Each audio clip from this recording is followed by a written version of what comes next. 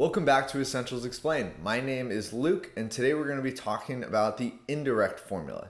This is a formula that will enable you easily to refer to named ranges in your Excel workbook and quickly automate the production of output tables needed to summarize your data.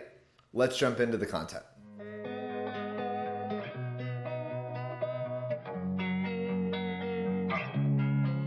So welcome back to our Excel. This is going to be the last video covering SUMIFs, and we're going to talk about indirects. And so what's an indirect? Indirect is a formula in Excel that returns a reference specified by a text string.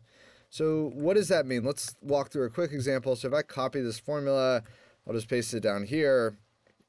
If instead of maybe referencing this sum range directly, I wanted to maybe have it in a different cell, and instead of writing it out, I just wanted to refer to that cell.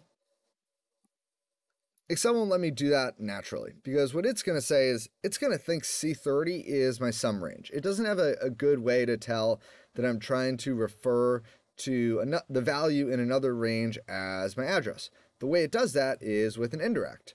And so if I write indirect and I close this parentheses, now this formula works. And we can make sure, does it equal this up here? Yep, it does. Great.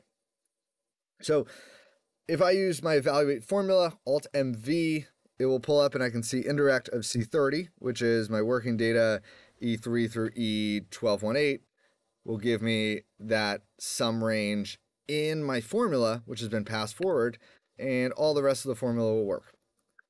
So you're probably asking, well, why would you go about that? That seems quite a bit clunkier than actually just writing it in the formula, which is fair. The way I talk about it is in conjunction with named ranges, indirects are very, very powerful. So I'm going to add a few helper rows down here, and those are going to be for my range addresses I want to return. So I'm going to call this the sum range. I'm going to call this criteria range 1, and then I'm going to call this criteria range 2.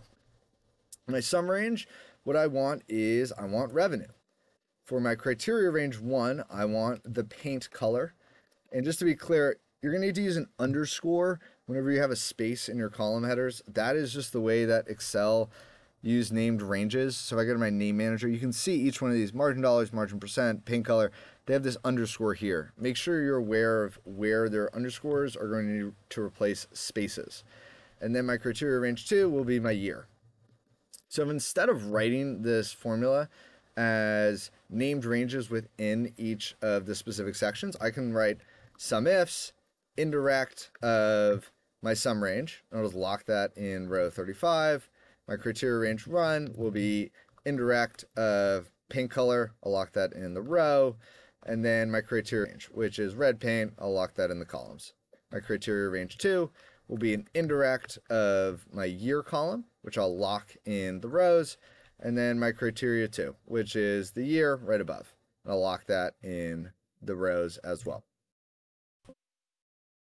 Drag that over, it doesn't work. If I drag it down, it does. So it doesn't work because I don't have anything there. Let me just double check, make sure this is tying out. It is, that's great.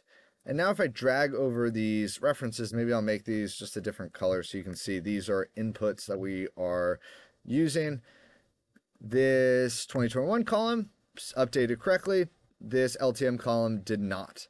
Why is that? It's because it is still looking up on the year column instead of the LTM column. So if I use LTM, I copy that down, now it ties. So how is this formula working?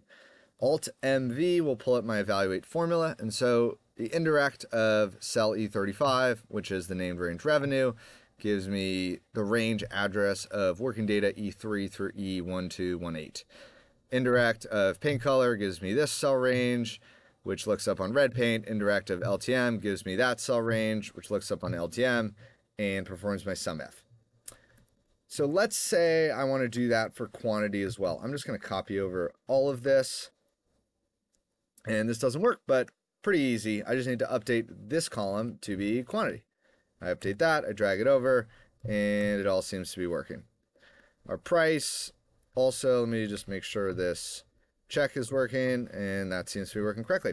So that is how to use an indirect. You can also use it, as we showed in the very first example, to refer to specific range addresses. I've found the easiest way to do it is to use named ranges, and using them in conjunction with an indirect will make it really easy to have these criteria fields, which you can use to easily query your data and look at different combinations of SUMIFs. So what we've done throughout this exercise is look at 3 different ways to arrive at the same answer, right? We've used direct range addresses, which work great. We've used named ranges within your formulas, which work. And then we've used an indirect on named ranges as well.